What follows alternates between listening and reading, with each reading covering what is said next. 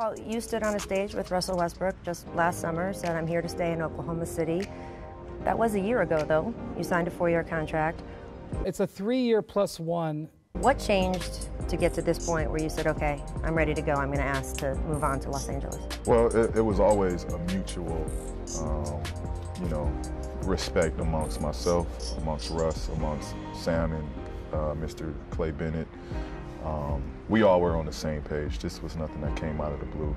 The initial plan was to give it another year, see what we could do. I did that, we played another year. Felt like we were just stagnant, and the next thing was, let's go forward and go on with other plans. And Thunder got amazing packages out of it.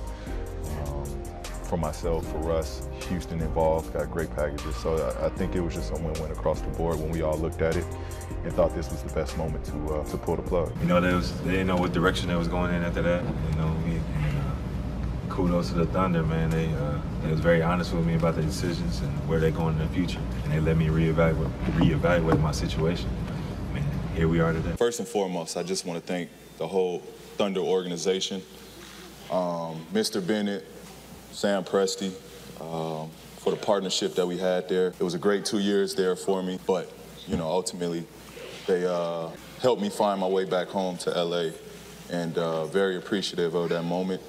I played 2 good years there, and it was a mutual thing between both of us that the time was up. It's a 3-year plus 1. We both had ideas of doing things differently, so I don't think there's nothing wrong with it. I think it should be a mutual and pretty even thing if both parties can be on the same page. They didn't know what direction they was going in after that.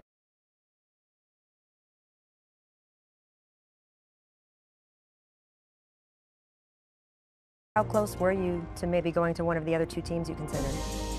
I was very close, real close.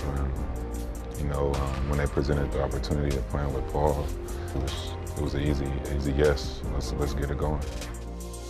Hey, Paul. Kawhi Leonard is coming up on a similar situation as this season as you had last season. Mm-hmm. Has he reached out to you, or do you have anything that you can offer to him, maybe as he goes through this process this year?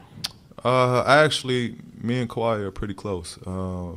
Actually, during the summer, we hung out and kind of talked and got together a little bit.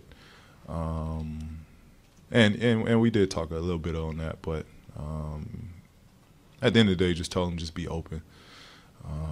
We both Southern Cal guys, and we both wanted to come home and play for the city. But obviously, my situation came up, and I was happy with it. Just told him be open about it.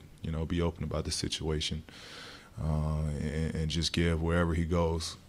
At that time, we didn't know where he was going. Just told him, give wherever you're going, give him your everything, and,